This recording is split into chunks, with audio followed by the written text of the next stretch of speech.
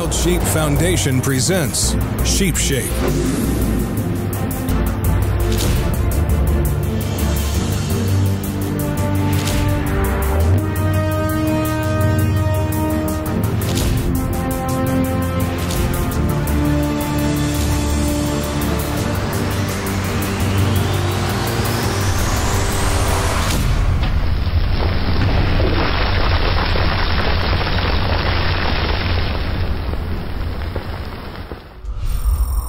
High in the mountains of Nevada, Chad Hall is working hard with the Wild Sheep Foundation on a water guzzler project to help improve bighorn sheep habitat in the arid desert. You know, we came up here early this morning on a helicopter, and what we had was just desert. Yep. We'd sling loaded in the material earlier this week, but we basically have three components to a guzzler project like this. You have the apron, which is in effect it's just a massive roof, and then there's a catchment down at its base. You know, obviously gravity fed. From that catchment, we'll run two lines down to 4 containers. Each of those are about 2,000 gallons each. You know, you get a rain shower, you get the catchment here, storage tanks, and then we, at the same level of those storage tanks, we build a drinker. And that's what the desert bighorn sheep and other wildlife will use. Fraternity of Desert Bighorn has been doing this for 52 years. One day, we build a project that'll last for more than a decade. Yeah, I know, it's pretty amazing, huh? You know, this is what we do. Yep. This is conservation and stewardship in action. You know, it's working for wildlife.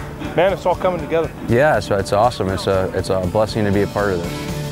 Yeah, this is kind of the final piece of the puzzle. You know, we got the apron to catch the water, storage tanks to hold it. We've got one line that it's coming from the storage tank over to the drinker. What they're doing is, you know, we're putting rocks around this drinker, which is, you know, really just a water tank for wildlife to come in and drink from. They're just cementing it in, keep it solid.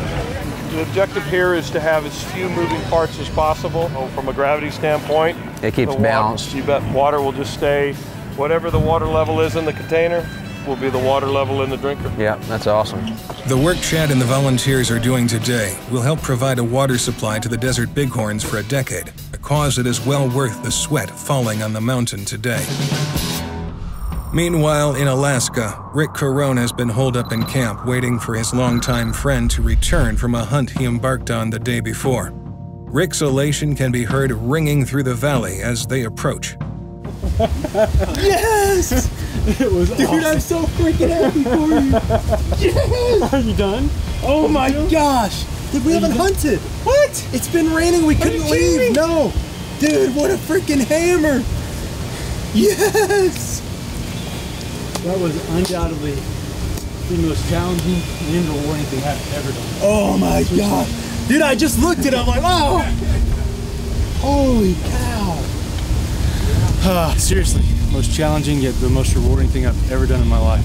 Killed 315 yesterday. 315 yesterday. You shot. We went up over the top. He was back down the back side of the very top. Yeah. Up there. He's beautiful. He is absolutely gorgeous. I'm so happy for you. I feel like crying right now. I think I did cry several times. Oh. Rick is just as excited to see a close friend overcome a challenge of this magnitude than he would be to take a ram of his own.